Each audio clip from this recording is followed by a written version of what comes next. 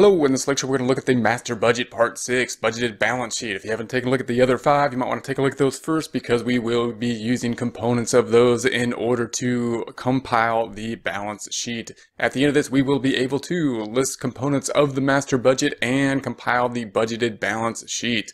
This is going to be the components here. We started with the sales budget. We need to do it in this order. Sales budget. Then we had the production budget. And then the production budget will be used to make the direct materials budget, the direct labor budget, the overhead budget, as well as the capital expenditures budget, the selling and administrative budget. Then we're going to have the cash budget.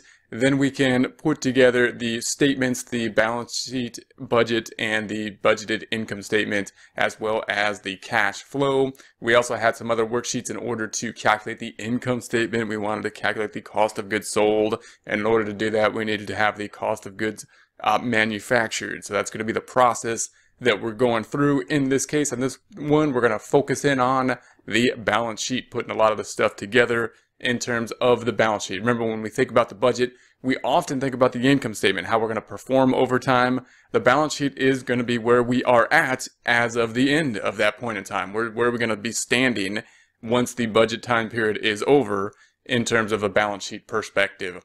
All right, so we've done this so far. We've already done the sales budget. That's number 1. Step 1 we did. Step 2, we used that to do the production budget. Then we had the raw materials budget, the direct materials budget, and then the factory overhead budget, the selling expense budget, the general and administrative expense budget. We used that to create the cash budget here, and then the budgeted cost of goods manufactured, so that we can get the cost of goods manufactured number that we would then use to calculate the cost of goods sold number. We used that to then calculate the income statement.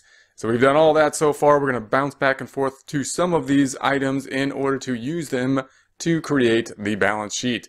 The point we are at the end of the time period, of course,